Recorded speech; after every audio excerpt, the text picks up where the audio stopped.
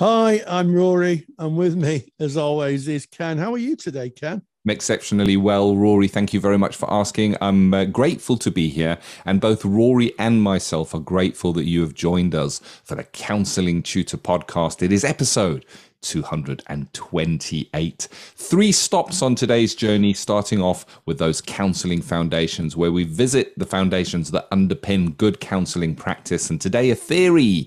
We dip our toe into attachment theory. Nice and interesting. Then we're going to look at focus on self, where we look and recognize that you are the beating heart of your practice, and we need to be okay in order to be there for those that we serve. And today we're going to be looking at the 4 stages of competence. It's a little model that you may find interesting within your practice and within your learning journey, because we are eternal scholars when we sign up to become counselors. And then our final stop today, we go to practice matters. It's where we dip our toe into practice, anything to do with running a practice, presentations we may come across in practice, the business of running a practice. And today we are very privileged to have Essential Training Associates joining us. Rory met up with Rachel and Moira, and we're going to be looking at inner child, working with the inner child. So that's what you can look forward to in episode 228. Now, attachment theory, Rory. What is it? Why is it important? Well, I think it's really interesting, and strangely enough, a lot of these theories, came about, after the Second World War. And attachment theory, how as children we make bonds to caregivers or to our parents, became prominent after the Second World War with a man called John Bowlby, who was asked by the World Health Organization to work with orphans from the war, refugees we may call them now, and there's a link to the today, isn't there? And how they attached to people emotionally. And he developed his theory of attachment theory. And I think that anybody who practices counselling should have a working knowledge of attachment, because we see it presented so often, I think, in the therapy room. And the thing about attachment theory, it can be a lifelong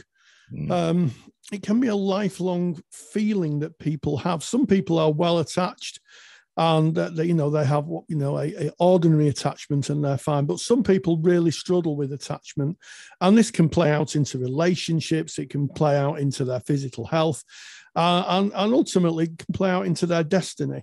And having a real handle on attachment, I think, is essential, Ken. I agree with you, Rory. And attachment theory can be tricky to explain and get your head around. And I guess, Rory, like you say, it's a lifetime. It's a theory one can visit again and again and again over the period of a lifetime. You can identify your own attachment style. You can maybe see attachment styles as they present in clients once you have an understanding. And Rory's prepared a really good handout on this, where you can actually look at the attachment styles and identify your own attachment style that you can get from this podcast episode. So we won't delve too much into what the theory of that is. You can go and look that up in the handout. But attachment style is really interesting in that if we go back to the original experimentation that was done, and I guess it's behavioral in a way, where we look at a behavior, but then we look at what coping mechanisms have maybe come about to cope with that behavior. And the original experimentation done with children, as you say, Rory, and looking at the reaction of a child when the primary caregiver, in most cases the mother, I guess, in the experimentation, would leave the room. When a stranger would come in the room, what would the child do? And looking at the child's reaction to the primary caregiver, I guess, retracting or going away. And it's really interesting. I've got 2 dogs. One of them is a German Shepherd, and my German Shepherd has an attachment cable. And that is that my German Shepherd his name is Boyd, and he'll run off when we go walking. He'll run off ahead of us because he's a guard dog, and that's what they do. But he'll only go so far. He'll only go so far, then he stops and he looks and he makes sure that I'm there. And there is an attachment. There is an attachment. If I'm not there, he wants to know, where am I? And he's going to come looking for me. And I can kind of gauge how far ahead he will go. He won't just carry on going and going and going. There's almost an invisible cable, Rory, that holds him in place. My dog has an attachment. Absolutely. And what you're speaking about, of course, is something called proximity maintenance. That was a term coined by, I think, John Bowlby, who said that small children will run, but we see this with our own children, and in my case, my grandchildren, where they will run away and they'll get so far, and it's literally, as you say, like an invisible cable. Then they stop and make sure you're there. And that is a quite a normal and healthy form of attachment. What they're doing and what Boyd's doing is exploring the world, but he's doing it with the safety of knowing you are there. And that would link into what we would call a secure attachment, or I'm okay and you're okay position. You know, I'm okay, you're okay. And that's how children grow. And I think that it's when we have attachments that are maybe faulty or damaged that we have trouble forming relationships. And of course, counselling is the therapeutic relationship, isn't it? Sometimes plays out, it can play out in distrust, it can play out in being fearful. And some clients, may even not come to therapy because they have no trust at all.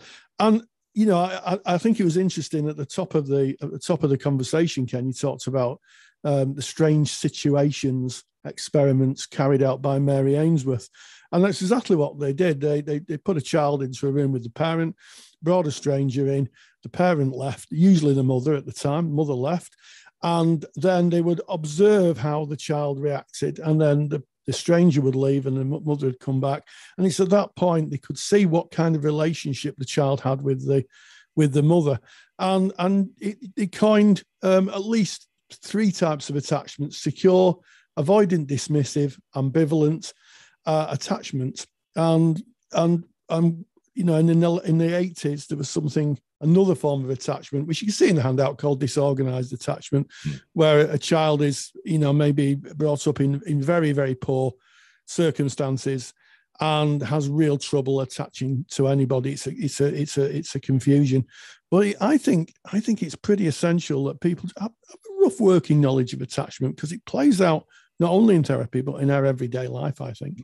Yeah, we're seeing it within ourselves and how we interact with others. And, when you'll see more details in the handout, so we don't want to go too deep into the theory, but you spoke about secure attachment, Rory, and we, over half of the population, about 55% of the population, has this secure attachment, and kind of as a child, they can be separate from the parent. They know it's okay. They can trust others. They've grown up in an environment that has shown them it's okay to trust other people. They'll go and they'll seek comfort from a parent when they're frightened, because they're okay going to another person and going, comfort me. They would prefer the people they know that are around them more than strangers, because I can trust you. You're my parent. And then as they grow up, they become adults, and they are more likely with that secure attachment to enjoy trusting, long-lasting relationships. They don't go in with a position of mistrust. But when we start looking at avoidant dismissive attachment, this is maybe a child who grew up in an environment where they learned that they cannot trust their primary caregiver for whatever reason that may be, and their behaviors alter according to that, and that is taken into adulthood. And you mentioned, Rory, of somebody that may not even come into therapy. I can't trust anybody, they may say. Everybody always lets me down. And if they do come into, and it's not to say they wouldn't enter therapy with avoidant dismissive attachment, many will, but you may see that presenting of everybody always lets me down. It's only a matter of time until people let you down. If you want a job doing, you have to do it yourself. I have a string of broken relationships because they always let me down. You're only okay when you're on your own. So we can kind of see the clues in that. And then ambivalent attachment style, which is, again, outlined in the handout. And when you identify your own attachment style, it kind of, I guess, illuminates a part of who you are. It's part of that self-development, Rory. It does. I mean, in my training, it was one of the kind of highlight moments when we were asked to do our own attachment inventory. And it really started a really interesting conversation on two levels. Our close relationships we have with our friends and our family and that type of thing was one of the conversations. But the tutor quite quickly directed it into, well, how does this feature in the therapeutic relationship? If you have an avoidant dismissive attachment where you don't trust people, how are you going to build a therapeutic relationship with your client? What's going to happen? Now, thankfully, we didn't have anybody with the attachment style which was disorganized, but it can be. I mean, people come from very different upbringings, and I think it speaks to understanding your own attachment style and working with it. There's some really good news here. Is attachment style is a brain pathway. Yep. It's hardwired. It's hardwired into our brains, or it develops into our brains through the years. We can develop different attachment styles. We can alter the way we attach to people, and with therapy, and the other aspects of it, and I think this is really important, is that some people may have a great childhood and then have a really difficult traumatic situation which alters their attachment style. So it doesn't mean that someone whose attachment has been damaged or altered has had a very bad childhood. You could have victims of trauma who then go on not to trust people. So, I think it's one that we should personally consider. And also, I think it's one to discuss, in our training groups if we can, and also with our supervisor. If we're in practice, maybe you're starting in practice and you kind of recognize this, speak to your supervisor about it. It's not personal therapy. What it is working out how you form and sustain that therapeutic relationship with the feelings inside you have about others. This is certainly a handout you want to hold in your hand. You want to print it out and you want to put it into your CPD file or your study file. It is Rory's super duper handout on what is your attachment style. And if you want to find out, go to counsellingtutor.com. That is our website. I can't speak, Rory. In the very top menu bar, click on the podcast tab and find your way to episode 228. That's today's podcast. All the show notes from what we speak about is there today, including any links. But there is also the opportunity to download that super duper handout. And that is our Counselling Foundations. Moving swiftly on to that focus on self, where today we're looking at the 4 stages of competence, Rory. Yes, and this is something that I think is certainly I've experienced very recently. I recently changed my car and I went from a manual gearbox to an automatic gearbox. Oh. And after years of stick shifting, for our friends in America, you call it stick shift, don't they, in the States? I had an automatic, and I didn't get out of the forecourt before I nearly catapulted my wife out of the windscreen because I used my clutch, my left leg, on the brake pedal and hit it so hard you could hear the seatbelt go clunk, and it took me ages to make my left leg redundant. I only use my right foot. For those who drive automatics, it's the gas and the brake, or the power and the brake. And I had to tap my left leg literally every time I got in my car to say, "You're redundant, you don't need it." And that is unconscious incompetence. My putting my foot on the brake and catapulting my wife nearly through the window was I was unconsciously incompetent. I was still in my mind driving a manual gearbox car, and we go through these stages of competence. So, taking my car driving experience, then I was consciously incompetent. I had to tap my leg and say, don't use this leg, and keep thinking about it.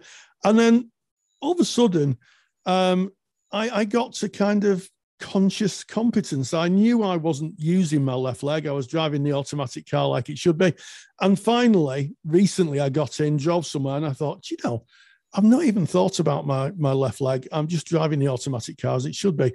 Now, that's a long story about my driving style, but it can impact on if we're changing. And I think one of the things that one of the things that I found during this process, it was very, very uncomfortable. I was a competent driver. Yeah, I was completely incompetent in this new vehicle.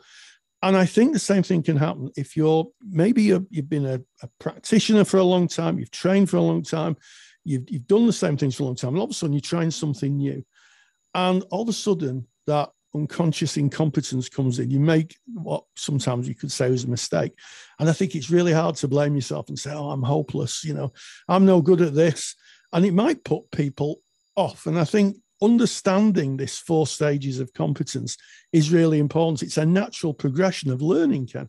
It is. It's a learning model that we're speaking about here. And we'll pop a link in the show notes because it helps if you can actually see the model. And if you're familiar with Johari window, it's kind of similar in how it is laid out. So it is a box that is divided into 4. And in the top left-hand corner, we start there with unconscious incompetence. And this is not being conscious that we are incompetent in an area. Now, I'm going to give you an example in a moment using juggling. So learning how to juggle in just a moment. But you move from this unconscious incompetence, not knowing consciously that we are incompetent in a certain area, to conscious incompetence. And believe me, if you've watched a juggler and then picked up some juggling balls, you go from unconscious incompetence of looking at the juggler and going, yeah, that's okay, I guess, to picking up 3 balls, trying it yourself, and you get to conscious incompetence where you go, okay, I can't do this. I am completely incompetent. I cannot do it. It's not easy. And you would practice, and then you would go to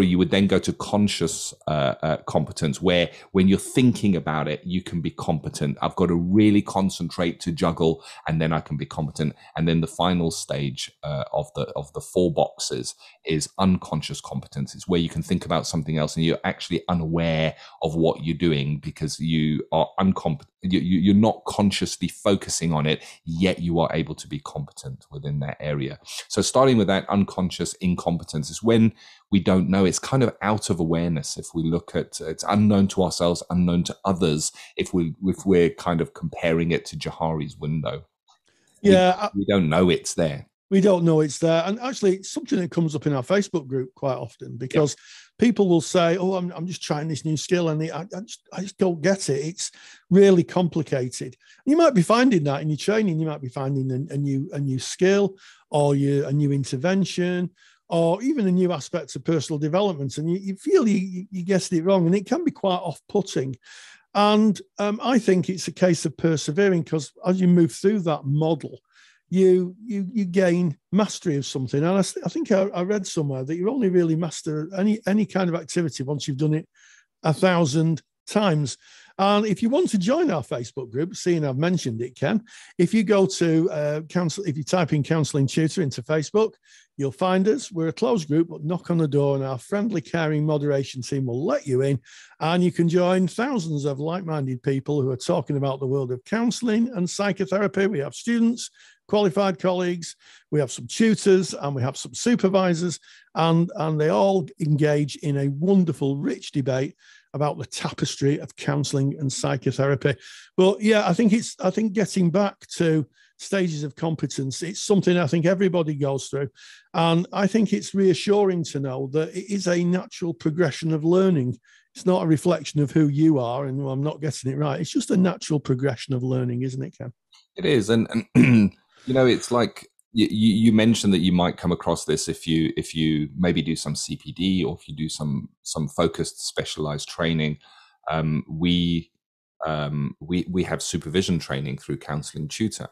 Now, the unconscious incompetence part of that might be, oh, I want to be a supervisor. Yeah, that sounds like a great idea. I've been in practice for 5 years. I love practice. I want to be there in the service of others. Now, there is an unconscious incompetence, and we know this because we hear it from the people that choose to do our training. They get on the training and they go, whoa, okay, hold on. There's a bit more to this than I initially anticipated. This is tricky. There are challenges here for me. Now we've got conscious incompetence. So it's gone from, oh, that's something I'd like to do, to hold on a second. this is trickier than I thought. And of course, all the way through to that unconscious competence at the end of the training where you're out there supervising and it just flows and it kind of happens. And we saw this as well. And maybe you can relate to this if you've done any online work. When the pandemic hit, many people needed to move online. Now, before, if you thought about online, you say, yeah, okay, online is there, but there is an unconscious incompetence in that area.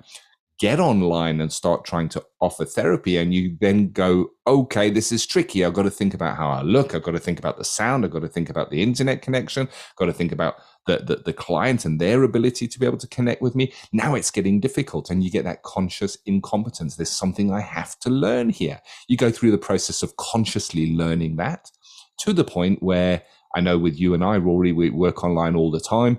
We don't even think about it. We just jump online and do it now.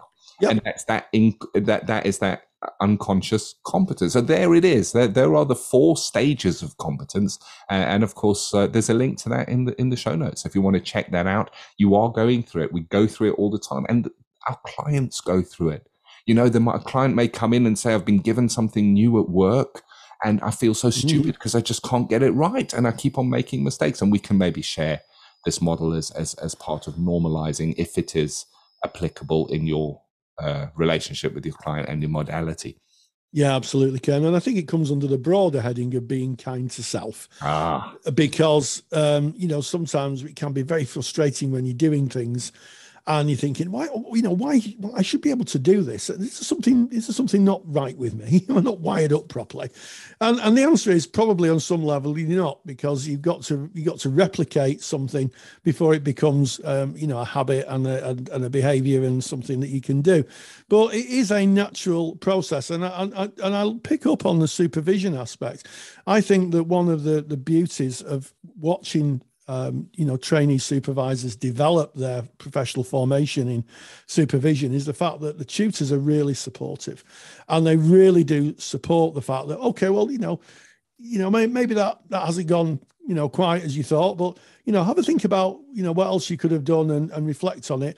And I think training in competence is about reflection. It's about going back and thinking, if I just did that slightly differently, what would happen? It's not about beating yourself up. Being kind, I think, is the essential in the journey of self-development.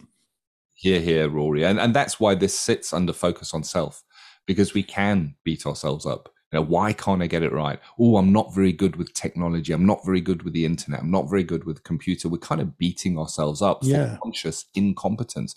There is no natural wake up one morning and now you can do things. We have to go through a learning process. We have to go through that conscious incompetence to get there, to be able to reach the conscious competence. And then, of course, the unconscious competence. It's an interesting model, and it is there, I guess, for you to have a look at if you want to delve a little bit deeper. Counsellingtutor.com. If you're interested in our supervision training, you'll find information there as well. But if you just want to look at the notes from today, counsellingtutor.com, click on the podcast tab, episode 228. You'll be able to get the super duper handout there and a link to the 4 stages of competence. So, focus on self. We now focus on practice as we go into practice matters. And Rory, today, I think this is really interesting. In practice matters, you always bring us a variety of things that we can look at. And today, something that I think is applicable to all counselors. So we're talking about inner child work, but when we're talking about working with the inner child, we're not necessarily talking about working with young people, because the inner child certainly lives within me, Rory. It lives within me as well. I could tell you that. And anybody who's seen me with my grandchildren will see that there's 3 small children in the room, not 1 adult. Well, essential training associates, Rachel and Moira, Rory met up with them to have this chat, to bring this information to you.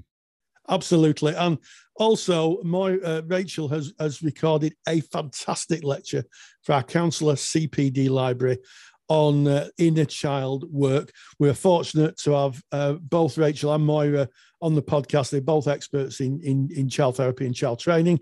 And this is what they had to say about the inner child. And we welcome Rachel Eastop and Moira Hood from Essential Training Associates. They're experts in the training of child therapists.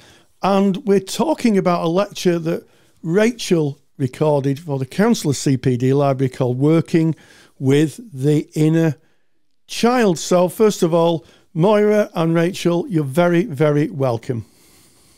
Hi, Rory. So I'd like to start with you, Rachel. When we're talking about the inner child, what are we actually talking about? What is the inner child? The inner child represents really our early childhood experiences. And for those of us to whom we've not integrated what happened in our childhood, then that part of it still, if you like, resonates in our adult life. And it's, the inner child has a voice and has emotions and has memories. And these experiences, usually traumatic, usually taking place in early childhood, rise to the surface, if you like, in our adult life and break through at times of stress and anxiety. And they can come out. I said in my talk, they sort of appear at unexpected and inappropriate times sometimes, and they represent a part of us that needs to be heard and issues that need to be resolved. So Moira, just picking up on Rachel's observations about the inner child appearing in the adult, how might that appear in the therapy room or indeed in the client's life?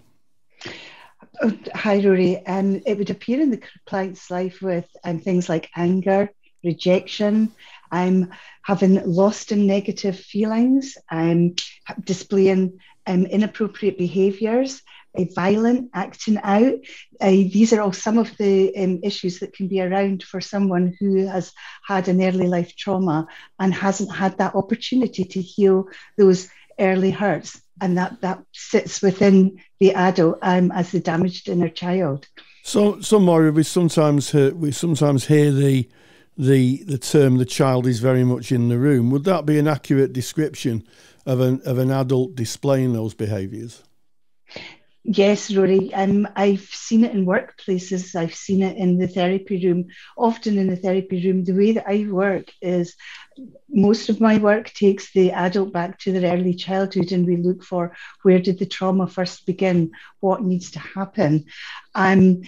A lot of the work that I do is in sand play therapy, and we do a lot of inner child work within the sand tray, in our sand play when we're working with clients. And the way that the client works in the sand is going right back to those very early days. And the trauma is healed and the process happens, and the adult can then become into themselves. I mean, I think that's a really useful kind of overview of how we would work within a child. I'm also interested, Rachel, in what's sometimes called respectful reparenting or the repatriative style of the therapist. Do we sometimes find ourselves when we're working with that inner child of being that respectful parents? I'm thinking particularly of the work of Patricia Clarkson and the repatriative style, the fact that you're mirroring the early parenting that the child may not have had. Yeah, absolutely. Moira and I talk about this a lot. Our work is always through the lens of the attachment theory. And so we call it standing in that kind of maternal or paternal gap.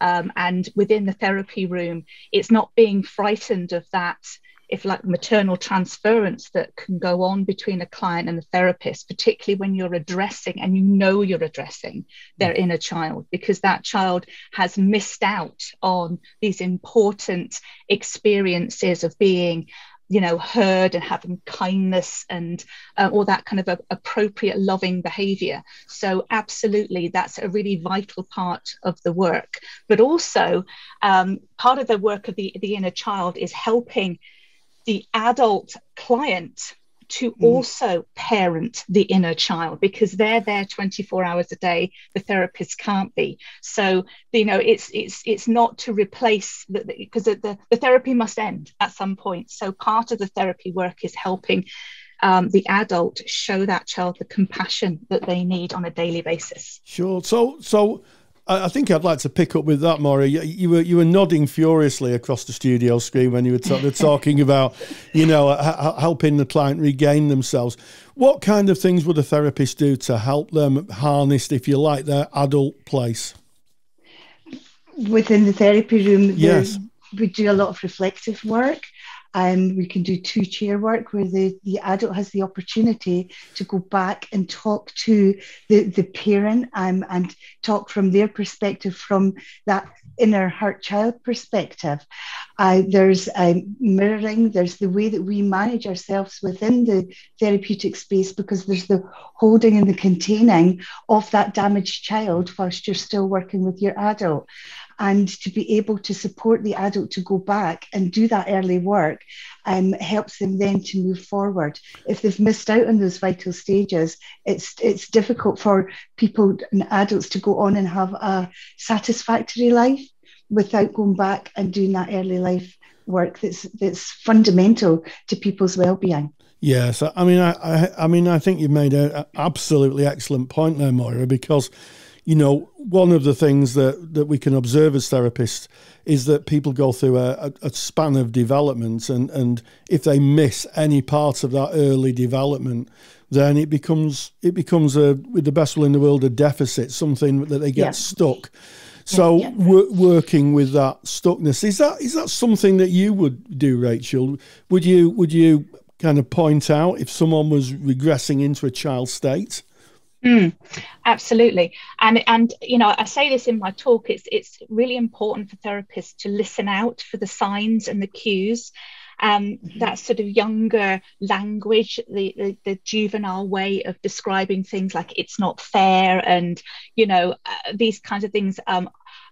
Nothing ever goes right for me. All of these kinds of, if you like, catastrophizing and global language that children often use when they feel aggrieved, or they feel that something has happened to them that's unfair.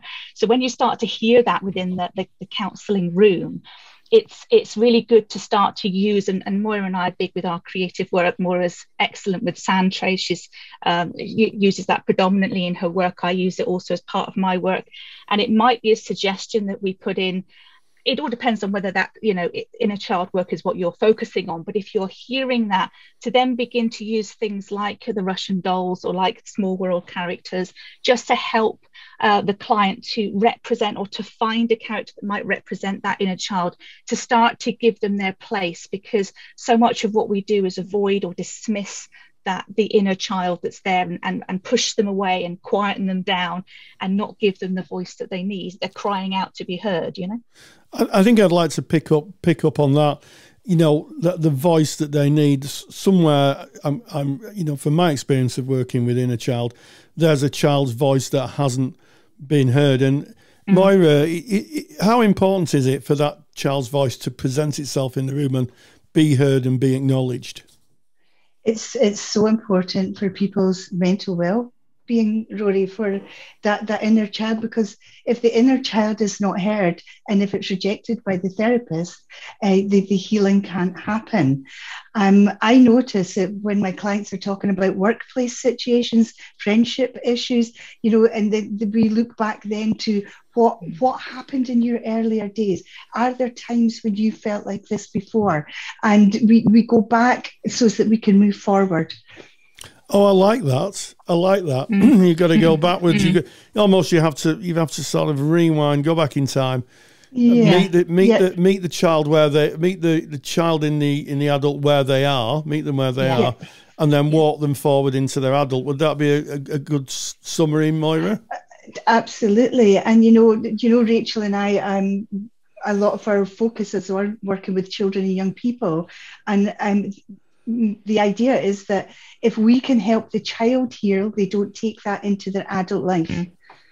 Yes. So the earlier we can work with children and the healing can take place, they can move forward in a way that they're developmentally meant to move forward.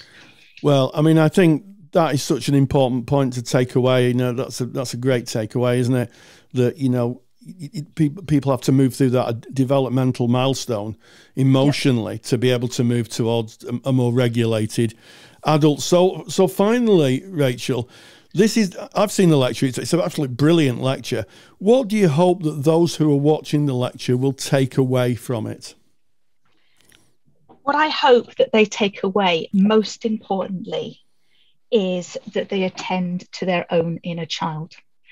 This, as therapists, we hold such an immense responsibility towards our clients, but we also hold an immense responsibility towards ourselves and our own well-being. And I know the voice of my own inner child, and she will be heard sometimes, and she needs to be heard. And she is activated by some of the clients that I see, and I have to attend to her, and I give her time, not in the room after, but this is the one thing, the one big takeaway I've got is, please, if you've had childhood trauma and you are a counsellor and you have not worked on that childhood trauma yourself, please do that. Please look at your own inner child and hear them out before you can start to hear your clients. And that's one of the big things that I want people to take away. Well, I think on those very wise and profound words, I will say, Rachel Eastop and Moira Hood from Essential Training Associates, thank you so much for joining us. A big thank you to Rachel and Moira. I've met both, and just such lovely people, so willing to share that value system of really making a difference by sharing what they are experts in. And that was incredibly well done, Rory. Thank you for hosting that podcast. And of course, as Rory said, running into this, if this interests you, inner child work interests you, Rachel has done an entire lecture on this topic, and that can be found in the Counsellor CPD library. If you're a member, log in and you can access that lecture. If you're not a member of the Counsellor CPD library, go to counsellingtutor.com, because all the information of how to join is there, and it will cost less for a year's membership. It will cost you less than the price of a cup of coffee with a friend once a month. Really will. So go and check that out. That's counsellingtutor.com. And this has been episode 228, Rory, of the Counselling Tutor Podcast. Yes, we started off with Counselling Foundations, where Ken and myself talked about attachment theory, really important to know our own attachment style and to think about how that impacts, in our relationships, both personally and within the therapy room. Then we moved on to the 4 stages of competence, how we learn to master or to control something that we're doing, and not to be too hard on ourselves, to be kind. And then finally, practice matters, a fantastic interview with Rachel Eastop and Moira Hood talking about inner child work. And as always, stay grounded and stay safe.